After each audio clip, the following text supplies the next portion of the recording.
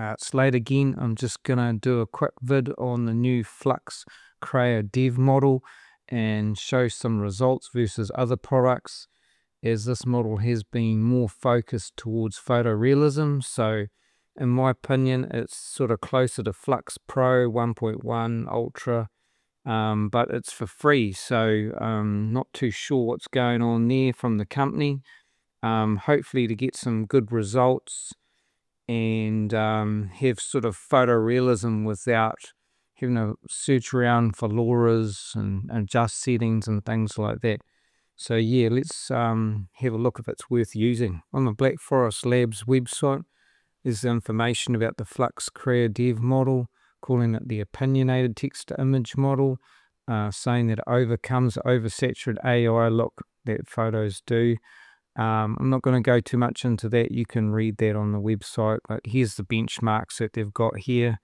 So the normal Flux.1 dev that you used to is down here. Then there's the paid Pro version, and then there's the Krea just above that. After that, you do have the Pro version, and you have the Context Pro, and you've got the Flux Context Max version. Interesting, they don't have the Flux Context dev model there. I'd like to know where that's sitting amongst those. But anyway, if you want to use this straight away, you can go over to Hugging Face, and on the spaces there, you can type in your prompt, you know, and you can just click generate, and that's it, you know. And it'll probably take a while. If I'm click that now, it'll probably take ages. Yeah, I know, it's not too bad.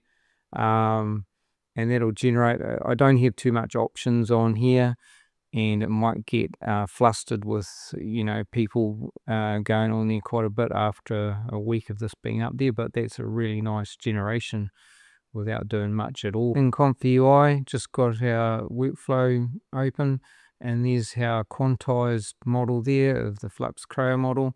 I've put a turbo LoRa there just to get some more speed, and the T-cache there as well. It's just going straight into the model there as usual, steps down at 12 because of that speed up LoRa, and the CFG at 1. So there's not really a lot different here if you're used to this sort of layout. What do we need? Just the normal thing, the clip-L, safe tensors, the same text encoder. We've got our VAE there, as we normally do with normal Flux.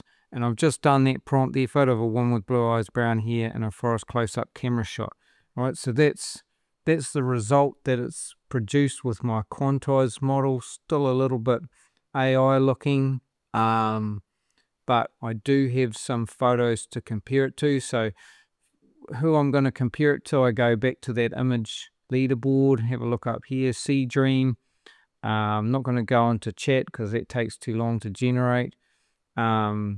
Imagen 4, which is Whisk, got Kling there, and we've got down here Recraft, the Flux Pro Ultra, Ideogram, HiDream.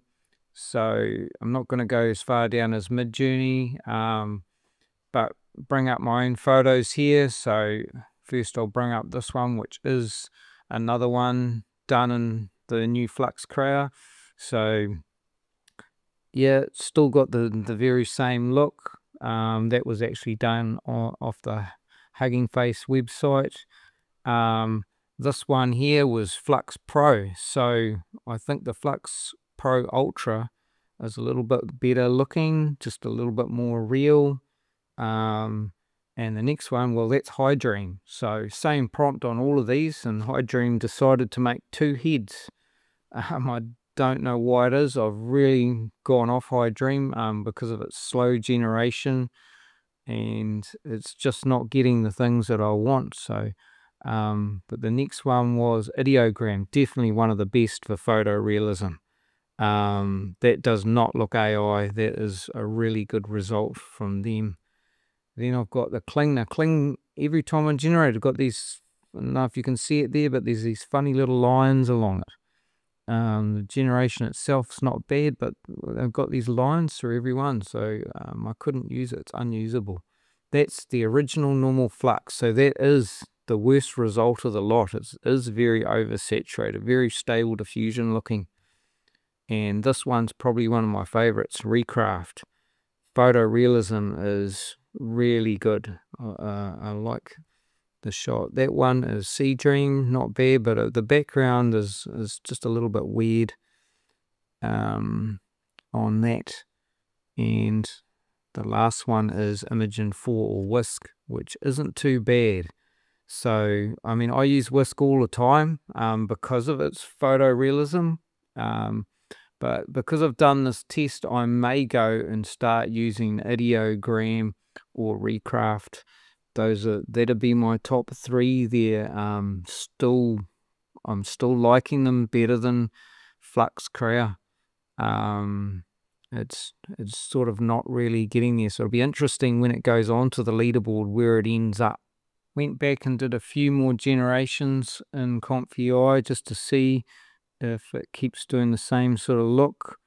Found out that it does. I mean, all of these, I've just sort of changed the background, kept the same sort of prompt, but just changed the background atmosphere that the woman's in.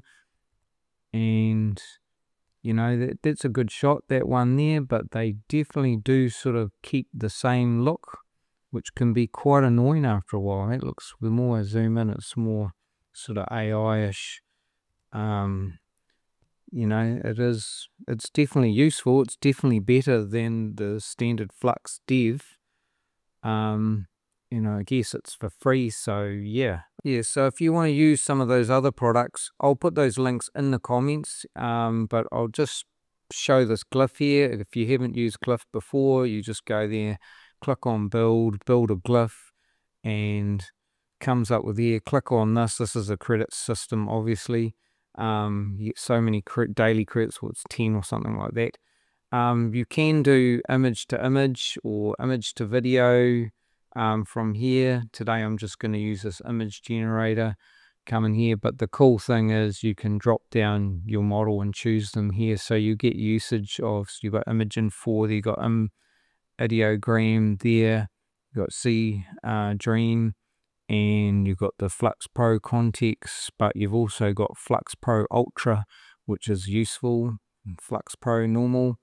And yeah, it hasn't got the Krea on there yet, but it'll be on there probably not that far away. But this is a useful product to use, and yeah, you just type your prompt and run this glyph, and that's it. Right, first of all, to get this going in ComfyUI, I need the model, which is from Quant. Various sizes there, choose which one suits your VRAM and stuff. And we're also going to need the AE safe tensor from here, the ClipL safe tensor, and you're going to need the text encoders, choose one of them, and then you'll need the turbo alpha LoRa to speed it up. If you get some weird errors, make sure you got the right one of these safe tensor here. I find sometimes you get a doesn't match size error, and you can flip between the scaled safe tensor FP8 and the other FP8, right? And that might solve that problem. But yeah, that's what I've found. Anyway, it's not that much of a hassle to get going, and you can start generating and put some feedback on my comments to see whether you think it's worth using.